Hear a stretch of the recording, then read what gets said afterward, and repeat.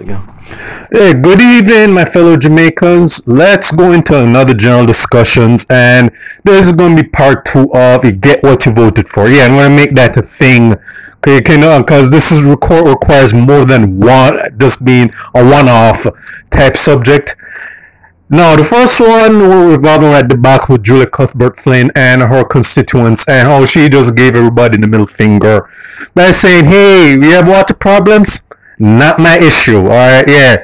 You go back and say that's an NWC's issue. And if you heard something that idiotic, you remember the former Prime Minister Portia Simpson Miller's "Don't ask me, ask the PNP" when they were actually the media was asking her about some important matters. Yeah, just remember that. See the similarities between what Cuthbert Flynn and Portia Simpson Miller said. Yeah. Now, the next thing, now, part two of You Get What You Voted For is going to revolve around the failed campaign for Kamina Johnson Smith to become Secretary General for a Commonwealth. Now, it just came to attention recently that, not surprisingly, that her campaign, as you may call it, that they didn't really disclose how much it was to run that damn to failure bid, and now it's come out, and yeah, when they read the numbers, yeah, most people would have hit the roof. Most people would have torn out whatever hair follicles are left on their big head. Me and other people who have sense know better. Yeah, you can be disgusted but not surprised. So let's read, and yeah, you're going to be outraged and incensed, but knowing a lot of the people who keep voting in for these type of whatever governments in power, yeah, that's just going to be water off the backs. So the government forked out $18.2 million for Foreign Affairs Minister Kamina Johnson Smith's then to fail campaign, as I just said. They said that $18.2 million covered expenses related to air and ground transportation, COVID-19 tests, meals, accommodation, and public relations and communications. Yeah, the way that the much money they forked out to her, you could have sworn that she was running for prime minister or president of some small country. Yeah, she was basically treated like one of the royals in Europe. But let's go on. Undisclosed Jamaican private funders donated approximately $15 million for public relations and thought leadership services from international marketing firm and partners. Yeah, basically mean, yeah, we wanted a puppet in that position should you have gotten it. So yeah, we invested a lot on her, and too bad that they didn't make good on that investment. Additionally, $2.25 million expended on the Commonwealth head of government meeting held in Kigali, Rwanda in June. The cost for the Commonwealth heads of government meeting, the government said, were absorbed by the Office of Prime Minister, which about $12,822,897. Minister of Foreign Affairs and Trade, $7,715,585.37. And let's flip the page. I'm reading this out because you're gonna, as I said, most people are going to be hitting the roof when you hear this, but whatever. I'm doing this for a good reason. All right, let me just turn the page. So if you hear some rustling of page in the background, this is not one of those stories where it's all the whole stories on one page. So let's continue. Ministry of Tourism, which was $5 million, $131,336. Disclosures made a press release from Office of the Prime Minister late Sunday. Made that, yeah, because I know we're just know that whole thing has been forgotten about at this point. Yeah, we just might as well just let the people know how much most of the tax money went towards paying for this woman to actually get some seat that she didn't end up getting. The government said it ran a clean, transparent, principled campaign that met the standards of accountability. And if you actually believe that, I have a bridge of Spanish tone I'd like to sell you. No, they go on to say this bullshit, which I have to read for the purpose of this record. So, quote unquote, despite not having won, Jamaica garnered significant and widespread international support. If you believe that you're dumb as a bag of marbles. The context made an opportunity to share views and secure understand on issue of common concern have served to strengthen bilateral relations and further enhance Jamaica's reputation as a strong voice in the international stage. And you can tell that the person who wrote this did not believe this. That they had to reverse and said, okay, I know this is bullshit. I just have to write it because I'm being paid to write this because this is anybody who genuinely believes this. Okay, you've got to be you've obviously fell off the proverbial turnip truck. Alright. Now, the government said that a dedicated intensive travel schedule was pursued specifically as Africa spanned 7 countries, 8 governments in 10 days. It was seen as a critical effort, and they just sprinkle more sugar on that pallet, that third pallet they just entered.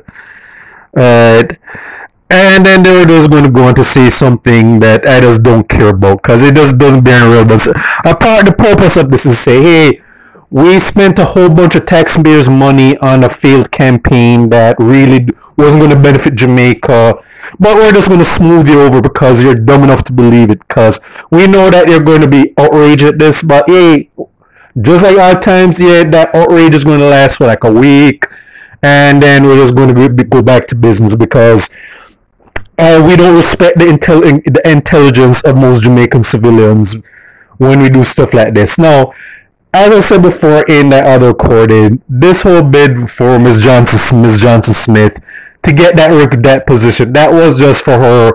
That was just her being put in place to be a figurehead for certain figures, and the fact that Boris Johnson, who gave us a kiss of death by endorsing Kamina Johnson Smith, yeah, they just basically mean that, hey, I'm doing this as a favor to him, to Britain, as well as certain these other special interest groups.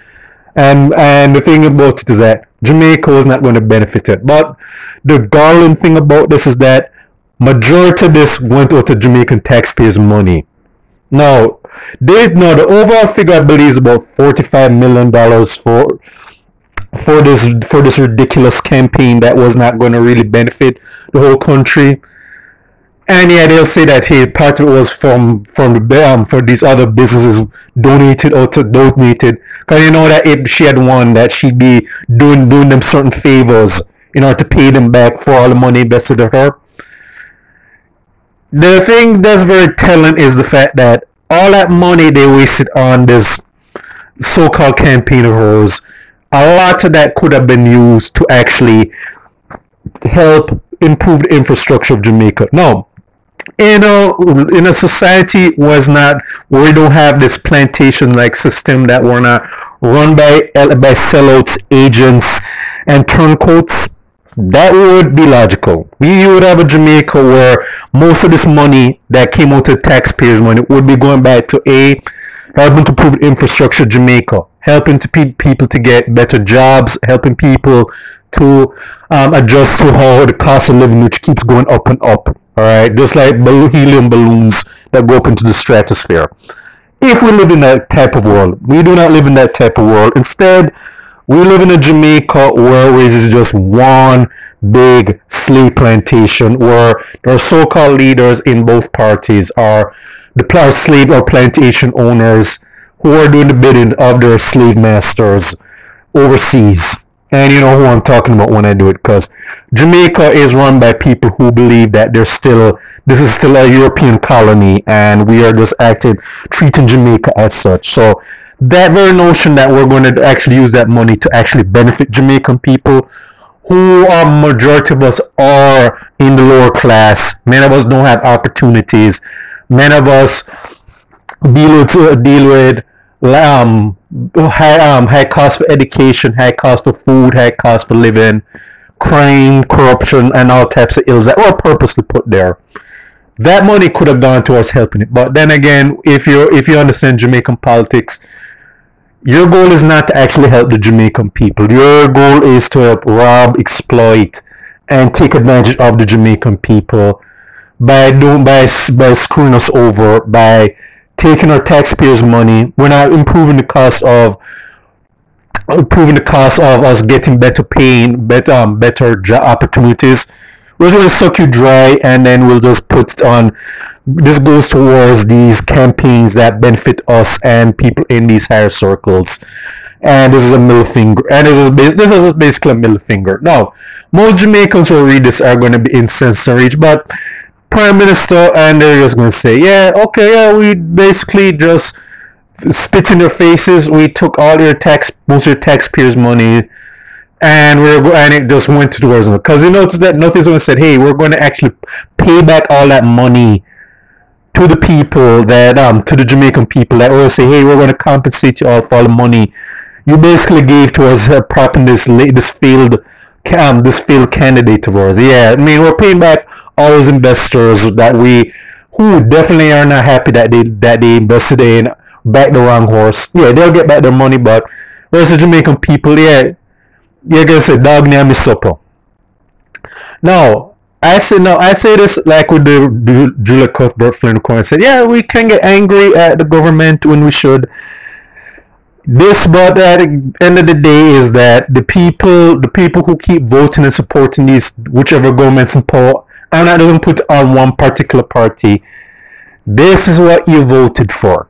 It's gone more and more the longer these agents, whichever parties in power, they're going up to the part where they're just blatant to the fact that we have no regard or respect for the Jamaican public.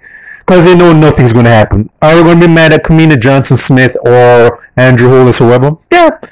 As I said earlier, this is going to be a 1 week moment of anger, and then we're just going to go back to looking the other way whenever they do bullshit like this. Yeah, because remember, people are forgetting about the Julia Cuthbert Flynn by now, because no one said as ran to her residents with torches and pitchforks and saying, after that bullshit you said about the NWC and how that's their problem, not hers. Yeah, we want to gone from this constituency. Yeah, you can tell, as Mavado said, touch the road after he said. But and why would Julia Cuthbert Flynn or Kamina Johnson Smith already say, yeah, they'll get mad for a little bit, they'll blow off some steam, they'll cuss online, whatever, and then by 7 days we're just going to back to say, yeah, you know what, we're just going to forget about this, though, man, and we're going to go back to voting for you in the next elections, because they figured, hey, we don't even have any good competition in the opposition, so yeah, all the seats are secured. I said, Kamina Johnson Smith, she's going to be fine. She'll just be, I'm sure she's back in the go. But she's back. She's gotten. I'm pretty sure that now she's gotten back her seat in her constituents, or I don't remember if she had one. But I'm sure she'll have her links or connections within her party and beyond. She will be back in a cushy, nice office job. Yeah, making a 6-figure salary, and then she'll just be going about her business. Because what prices do I really pay? Yeah, I mean, as inconvenience, I didn't get position, but guess what? I'm living better than a lot of the morons who keep voting for me and my party. So yeah, I didn't really lose anything. Yeah, and her, Julia Cuthbert Flynn, are probably at this moment having a good laugh, seeing stuff like this, and said, yeah, our party can basically just tell everybody that, hey, we can literally give the whole country the middle finger right in the public eye, and they're still going to vote for us. Yeah. So yeah, we basically are in good standing. And I say again, this is what you voted for. You can't get mad at these MP, the government, at a certain point, because they at this point are telling you time and time again what they really are on, and at the end of the day is that just getting mad at them is not really going to affect their livelihood or anything. Because I said, Bruce Golan came out saying some gibberish which I can't even bother remembering in great detail. Like, he has basically tried soft pedaling his ruling the debacle that caused him to resign over a decade ago, and yeah, and you still have some dumbasses defending him online. Because Bruce Golan understands, I basically jeopardized the public image of my own party with me do how I handle this thing. But guess what? I get to walk. I kept my freedom and livelihood. I'm still living better than most of the people who keep supporting me. What did I got to really lose? Just like with George Wright, and because this rumor that is a possibility. I don't know if it's true that they're going to bring back within the GLP. if that ends up being true, I'm not surprised, because they figured that, hey, we can do the most disgusting, outrageous, and despicable things publicly.